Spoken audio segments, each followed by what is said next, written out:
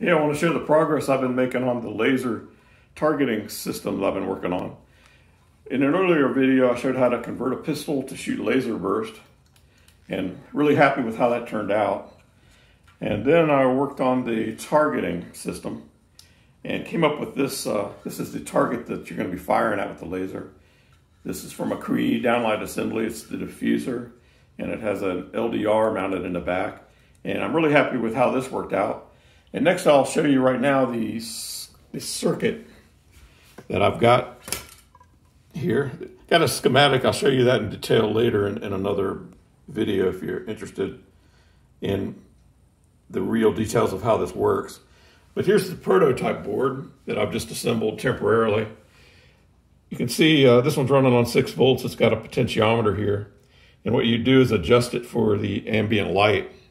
So you'd rotate it until all the lights are on. This LED down here is a real-time indicator of the status of the sensor.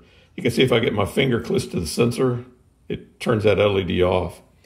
While these other two are latched on, once they come on, they stay on until you reset it.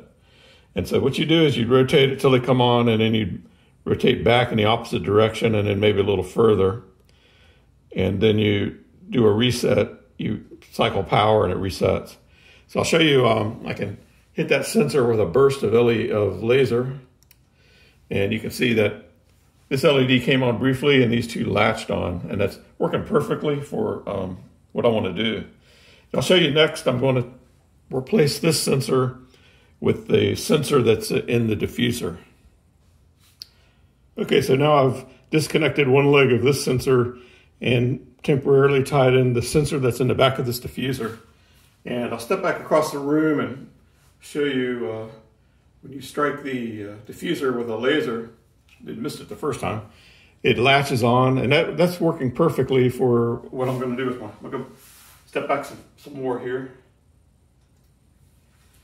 Working perfectly, no matter where I strike the diffuser, and really, it doesn't really matter the angle so much. There's a 45-degree angle.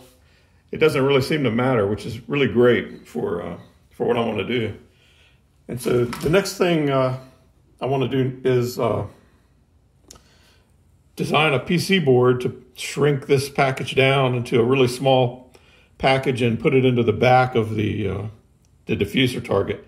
So as I mentioned, I could actually get 4 targets driven off of this one chip here, and I'll just have to add 4 more of those optical relays there.